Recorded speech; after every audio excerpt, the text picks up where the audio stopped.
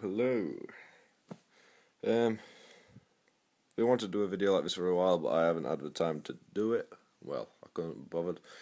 But here is a setup basically of my camera and what I use. I'm using my iPhone, so I can use my hands on that. I can only use one hand though. And yeah, I'm a professional motovlogger. Look at that review of bike bicker. Yeah. So basically, it's just sort of showing you how I have my camera set up when I'm motovlogging.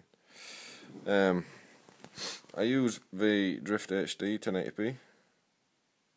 As you can see, there's a lot of scuffs and scrapes on it, but the lens is spot on. Fantastic camera, very good quality, as you can see on my videos. If you're watching them in HD, please watch them in HD. It makes a lot of difference. I use an external mic, so I obviously do motovlogging. The external mic goes there, and then you charge it, goes there. That wheeling bob comes off, and you can put your battery, external microphone, SD card in. And what I do is I have it mounted to my goggles. So I've got goggles here, and the mounting, which goes straight in. Then from there, the cable comes down here. This is when I turn my light on, so you can see a bit better. Oops, it goes in, and I've wove it around there inside, put it around back of cheek, and then is it on my left hand side? I can't remember. Where did I put it? Where the hell did I put that? Why is that there? Oh yeah. Yeah, so that goes around there, comes all the way through here. Cable comes from inside there, a bit aggressive for some reason. Comes through here, and then it hides in my cheek piece. The reason why I put it in my cheek piece is because at first I had it here, and then obviously you've got your wind come through your grills, so you get a lot of interference. So I put it through there, you see, and I've put a little hole in. So all I've done is pushed it through the microphone so the wind doesn't get it.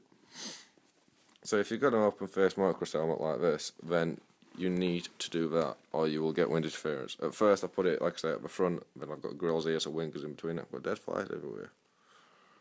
Then I put it at the side, but then I've noticed you got that there. Then I thought I'd put it at the top, then you got grills again.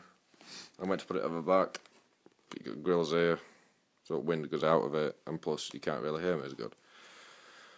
So what you need to do is find somewhere where wind can't get it and sew it, well not sew, cut an hole into your cheek piece and put it into your cheek piece. I mean, you'll not have any wind interference, and you should be a happy motovlogger. One thing I would say is basically trial and error, but on the camera itself when you're using it, the battery runs out very a lot. So what I would do is, in the settings, you can have your microphone, also with your microphone, to stop wind interference, you want your microphone on level 1, so it has one green bar. So you can still pick it up, but it doesn't have as much wind interference. But yeah, also, when you're filming, there is an option on the menu bit, where, I can't turn it on now because my battery run out, hey presto. But what you do is you go into the menu, and then there's an option where it says, turn screen off when recording. So I was recording on for like 6 seconds, so I can see that the camera's turned on and where it's pointing to make sure this little doobie-doo which spins around is correct, which it is. So I make sure that that's right, and then it turns off, so that saves battery. If you have it on 720p, it'll also save battery, but you get less quality. So I record on full 1080p, I mean that's what I paid for. So another £100 for that. And it saves on battery. You can get external battery packs, which I have got, but I need to find somewhere to put it. So it goes from there. I'm going to have a wire coming down the back of me, into the back of my motorbike jacket. But I don't always wear my jacket, which is a thing, because I sometimes wear my motocross jersey. But it's all trial and error.